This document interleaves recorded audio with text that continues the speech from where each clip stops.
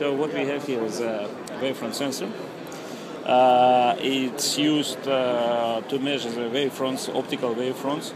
It can be used for optical shock testing, or we use it also to drive deformable mirrors.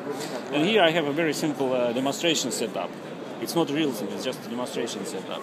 So we have a microlens raster in front of a camera, and when we get an image, then basically we, in a computer, we just acquire a pattern of spots, like here.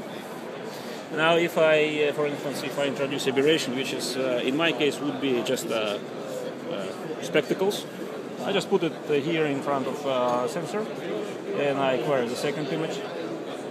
Now I can process these two images and see what happens. So you see that we have very, very little astigmatism here, and this is because we remove all the spherical part. And because, well, it's ignore defocus, it says ignore defocus. Now it will not ignore the defocus, and it will tell us how many diopters. Yeah, you see. Well, now it tells us that I have 2.6 diopters in my spectacles, and very little astigmatism, probably just due to the tilt. When I put it in the setup, I cannot keep it under the right angle.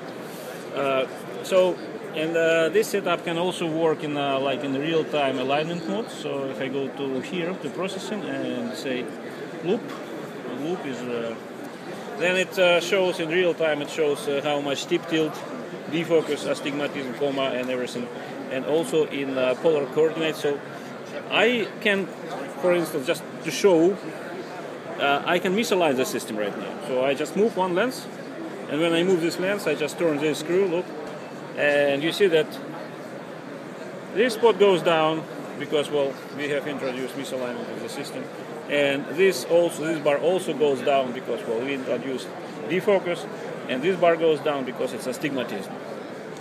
So basically, using this, you can very precisely align optical systems, and it can be also automated, like not with hands because you have too many parameters, but it can be done just with stepper motors or something like that.